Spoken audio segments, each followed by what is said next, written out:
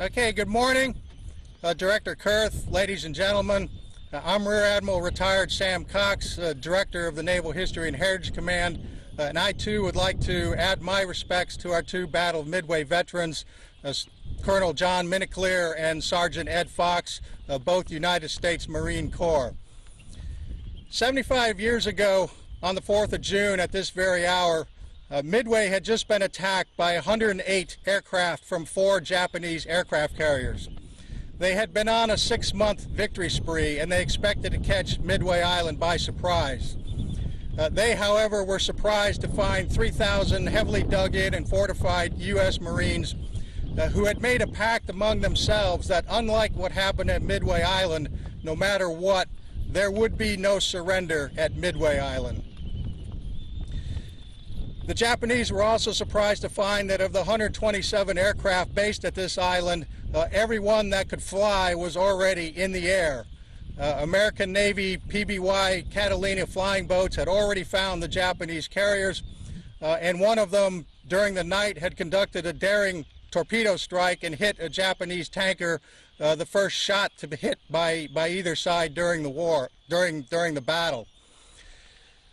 Despite being outnumbered and heavily outclassed by the technologically superior Japanese fighters escorting the strike, the Marine fighters did not hesitate to go on attack and knock down several of the Japanese bombers before the Japanese fighters were able to turn the tables on them.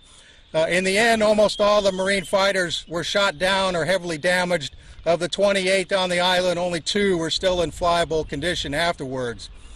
But the actions of the fighters, along with the intense anti-aircraft fire from the Marines on the island here, hit almost half of the Japanese strike force.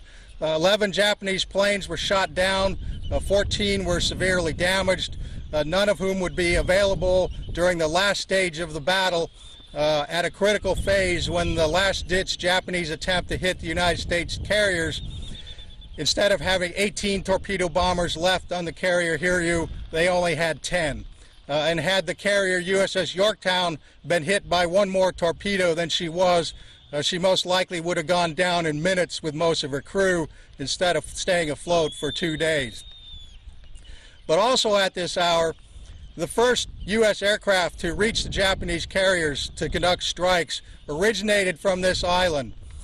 6 Navy TBF torpedo bombers and 4 U.S. Army Air Force B-26 twin-engine bombers proceeded on a direct line to the Japanese carriers and encountered 30 Japanese fighters.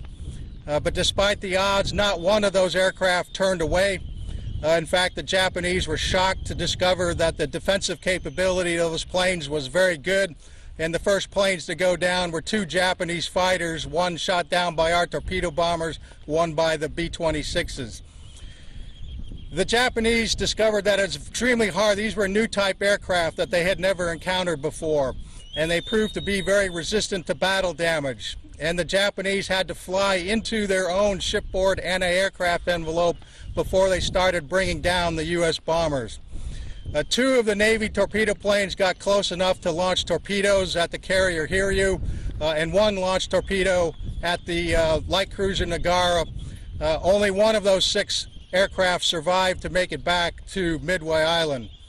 And of the 4 Army Air Force bombers, 1 was shot down, 2 got off their torpedoes at the Japanese flagship, the carrier Akagi, which was able to avoid them, but 1 of the bombers flew right over the Akagi's flight deck and strafed it with machine gun fire. And then the 3rd B-26, whether it was uncontrollable or whether the pilot deliberately tried to hit the Akagi, missed the bridge of the Akagi by about 10 feet, and had it hit, would have taken out Admiral Nagumo and his entire staff and decapitated the Japanese leadership. 2 of the B-26s made it back, one of which was shot with more than 500 holes in it. Those 2 events, the anti-aircraft fire and the torpedo bomber attack, convinced Admiral Nagumo that Midway, by surprise, was an extremely dangerous adversary that had to be dealt with immediately. And as a result, he directed that his 107 plane reserve flight be rearmed from anti-ship missiles to anti-ship bombs and torpedoes to anti-ground bombs. At the time, he did not know that 3 U.S. aircraft carriers were operating northeast of Midway, and that 2 of them had already commenced flight operations to send their strike aircraft towards his carriers, and the 3rd would commence operations shortly. Another wave of Marine bombers and Air Force B-17s flying from Midway Island kept the Japanese carriers maneuvering radically in order to avoid being hit. And as a result of the strikes from this island, the Japanese were unable to get their counterstrike ready before the U.S. carrier planes started coming in. And I will leave it to those on Midway Island or on the Midway in San Diego to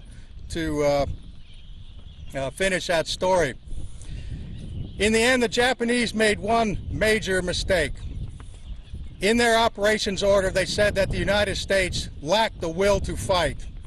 They were incredibly wrong, as proven by the Marines, the Navy, and the Air Force personnel who were on Midway Island.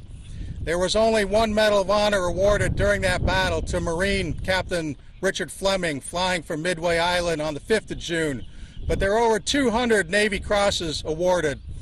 And they went that this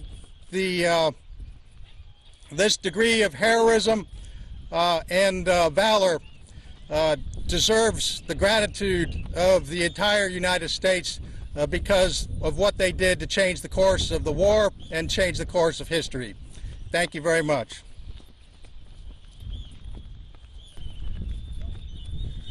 Good morning. I'm Jim Kurth. I'm the Acting Director of the United States Fish and Wildlife Service. Good morning, everyone. I want to thank all of those who are joining us from across the United States and around the world on this auspicious and solemn day.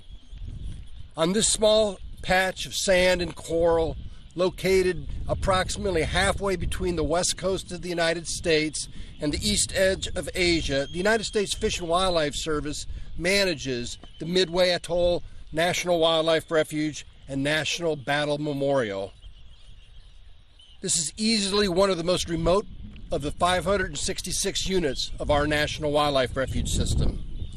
Our commitment to the fish and wildlife and their habitat here is accompanied by the honor and responsibility of managing the Battle of Midway National Memorial, which recognizes in perpetuity the importance of the Battle of Midway that took place over several days in June of 1942. We are proud to stand with the United States Navy to commemorate these historic and heroic efforts by sponsoring ceremonies across the United States today, particularly here in the company of 2 of the battle's veterans. Located in the heart of Papahanaumokuakea Marine National Monument, this isolated Pacific atoll was the epicenter of one of the most important battles in our nation's history and the turning point of World War II in the Pacific. The calm of the oceans and sky were replaced by the sounds and sights of ferocious warfare that history properly remembers for the commitment, steadfastness, and bravery.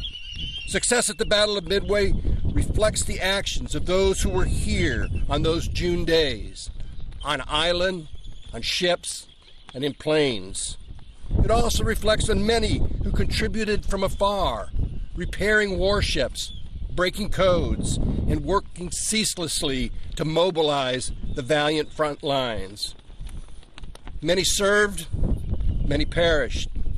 We honor all who won the Battle of Midway 75 years ago, and we honor all the men and women of our armed services today who carry forward the tradition of duty and dedication for the safety and security of the United States of America. Thank you for the honor of being here today. I now introduce Rear Admiral Samuel J. Cox, United States Navy retired, who serves as the Director of the Naval History and Heritage Command and Curator of the Navy. Thank you very much.